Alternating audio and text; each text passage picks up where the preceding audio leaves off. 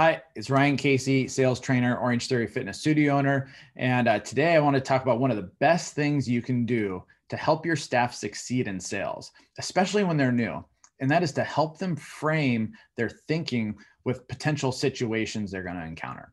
And you can do this from almost any objection they're going to come across or any typical situation that's common or reoccurring in your business. And it'll help your people stay positive as well as keep their confidence and their enthusiasm up during the sales process. Because a sale is usually lost in the salesperson's head before it's lost in the customer's head.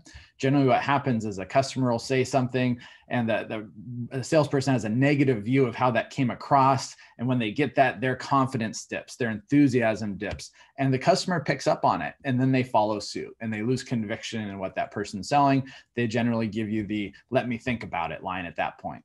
So one of the ways I like to frame is teach our salespeople about what a good customer is. So a good customer's job is to get the best deal possible. It's very simple.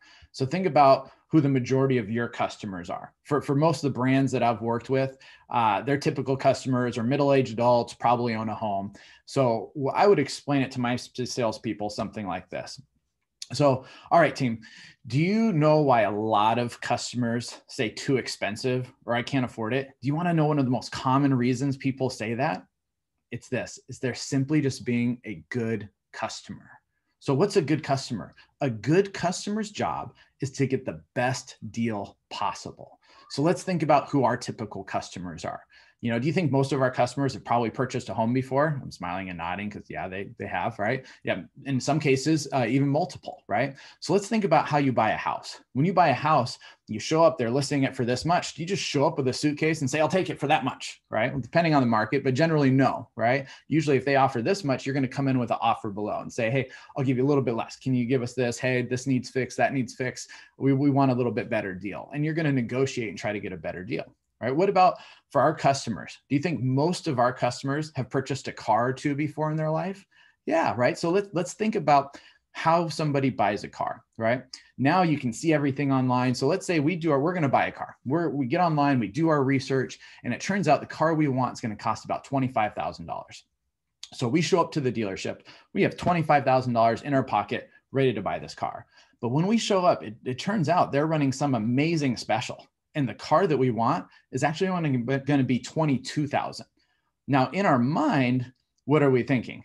We're thinking, "Score, I've saved $3,000. This is awesome." Is that what we're going to tell the salesperson? No. When the salesperson says, "Oh yeah, it's 22,000, how are we going to respond?" We're going to say, "22,000. Oh my gosh, that's so much. I can't afford that. That's really expensive.